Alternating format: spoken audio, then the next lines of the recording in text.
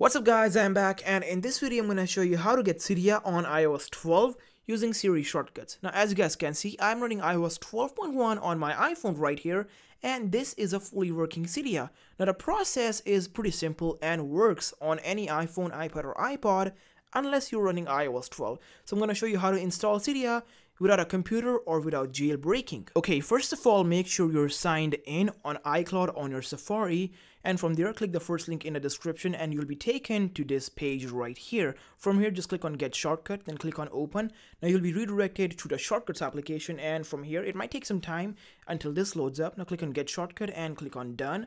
From here you can see this is a shortcut that's going to be installed on your phone that'll help you installing Cydia on your iPhone. So just click on Done and you're pretty much done. And I have to run the shortcut, so just click on Cydia right here and click on OK again. And it might take some time depending on your connection. From here just click on OK, and now you'll be redirected into Safari to add this to your home screen. I can see the screen right here. From here click on the share button at the bottom and click on Add to Home Screen.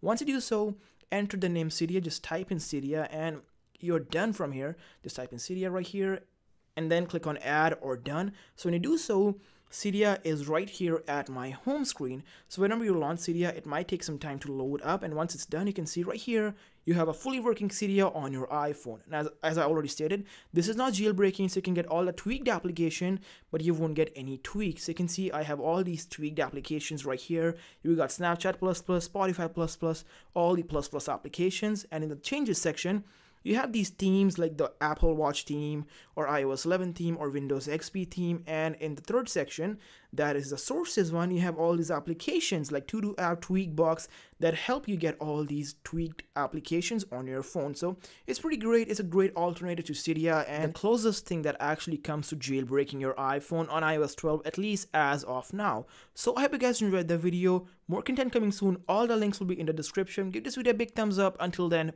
peace.